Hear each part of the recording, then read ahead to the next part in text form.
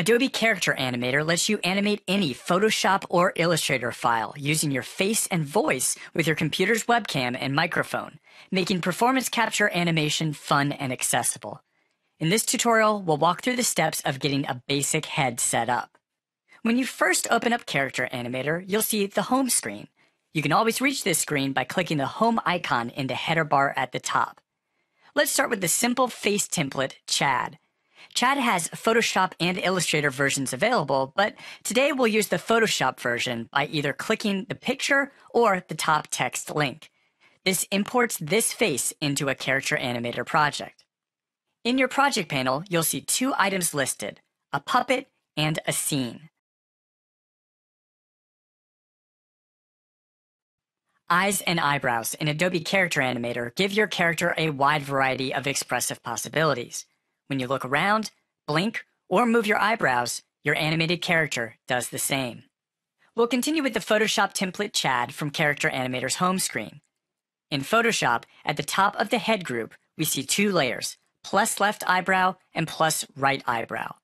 There are a few things to note. First, when we talk about left and right here, we're talking about the characters left and right, not the left and right sides of the screen. Second, when you add a plus in front of a layer's name, that's a special code to Character Animator to make that layer what we call independent, meaning it can move on its own without affecting other layers.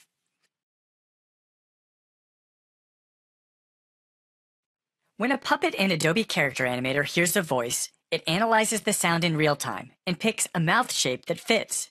So as you talk, the mouth is constantly switching to match whatever syllable is heard, resulting in automatic instant lip sync.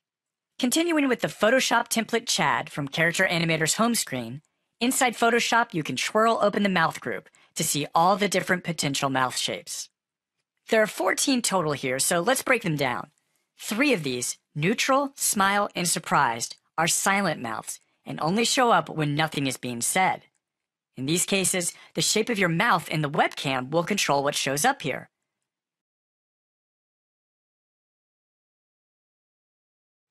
When setting up a body in Adobe Character Animator, you can add rigging information to determine how a character moves and which parts you can control. In the home screen, let's take a look at a simple human character by clicking the example puppet named Chloe, and then click the Photoshop icon to open the original artwork.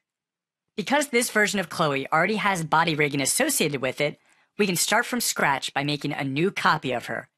In Photoshop, double-click the name of the top plus Chloe group and rename it to plus Zoe. Then we can go to File, Save As, and save her as a new file named Zoe.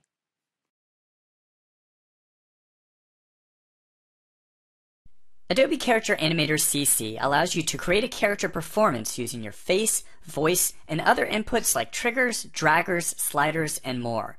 When you click the red Record button, Character Animator records your performances, which show up in the timeline as takes. You can record as many takes as you want, and then edit them, from changing individual mouth shapes to blending multiple performances together. In the Start workspace, let's get started by clicking the template puppet Chloe. This will open up her original Photoshop file, but we won't be editing any artwork in this tutorial, so we can go ahead and quit Photoshop. Back to Character Animator, we should now be in the Record workspace and see Chloe. Let's say we want to make a small adjustment and tilt the head the other way when Chloe finishes talking.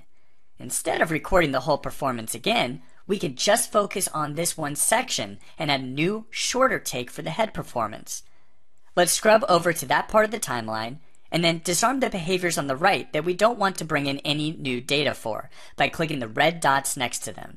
In this case, we can disarm dragger, eye gaze, lip sync, and triggers. We can also click to turn off the microphone icon in the camera and microphone panel so we won't record any additional audio.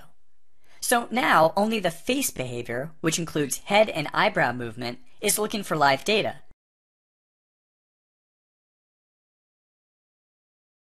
There are a couple of ways to record triggers. For this performance, let's have Chloe close her eyes when she says hello and swap in a hand position with her palm facing the other way. If we click the Triggers panel on the left, we can see that the 3 key is set to switch the palm around, and the B key will hold on the blink state. Another way to visualize this is in the Controls panel, which we can get to by clicking the Controls tab directly next to the timeline. We can disarm the face behavior and only arm triggers, then press record to get started. When the timing is right, we can either click the Controls panel icons or the keyboard keys to activate these triggers.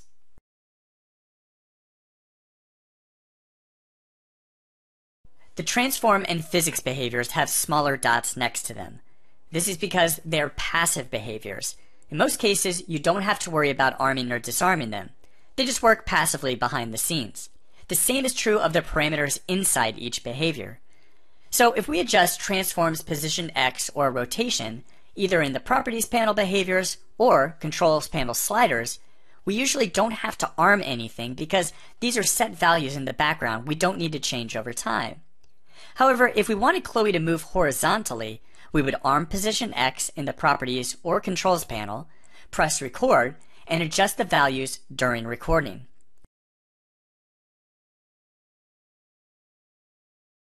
Adding physics in Adobe Character Animator CC creates interactive elements that can help add life into your scenes. Open the example Physics Beginner Lesson Character Animator project file, and in the Project panel, inside the Completed folder, double-click Scene 1, Basic Physics. This should open the scene in record mode. If you drag the red bar or the blue circle, you'll notice they collide with each other, as well as the green boxes and purple ramp. The objects bounce off the sides of the scene, and letting go of the red bar returns it back to its normal position. If you click the Scene Refresh icon in the lower right corner of the Scene panel, the simulation restarts, and you can briefly see an orange triangle that falls through everything.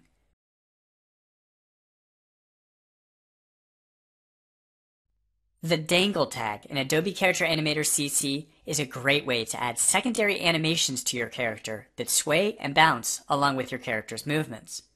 Open the example Physics Beginner Lesson Character Animator project file, and in the Project panel, inside the Completed folder, double-click Scene 2 Dangle Physics. This should open the scene in record mode. As I move my head in the webcam, I'll notice a lot of extra movement to this character. Her hat bounces, her hair swings back and forth, and the drawstrings on her coat move as well. If I adjust the stiffness parameter under dangle inside the physics behavior on the right to 100% or higher, these elements become a lot more rigid.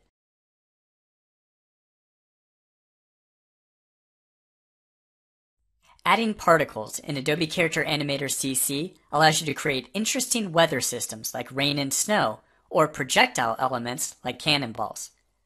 Open the example Physics Beginner Lesson Character Animator project file, and in the Project panel, inside the Completed folder, double-click Scene 3 Particle Physics. This should open the scene in record mode. Blue circles immediately start raining down from the top of the scene.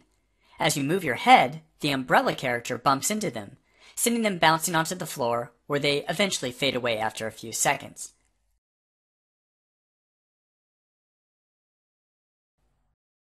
A trigger in Adobe Character Animator CC is simply a way to show or hide a group or layer. If I want this robot to have a heart animation appear on his screen, clink his claws together, or even open up his entire face to reveal a hidden computer screen, this is all done through triggers. Open the example Triggers Beginner Lesson Character Animator project file, and in the Project panel, double-click Scene 1 Basic Triggers. This should open the scene in record mode. Let's experiment with these simple triggers first, and then we'll show how they were made.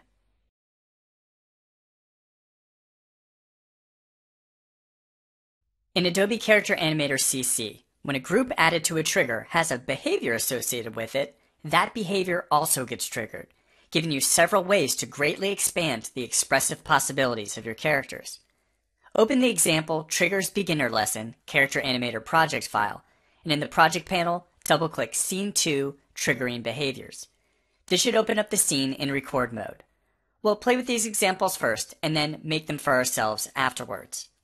Pressing the 1 key shows a short explosion trigger, and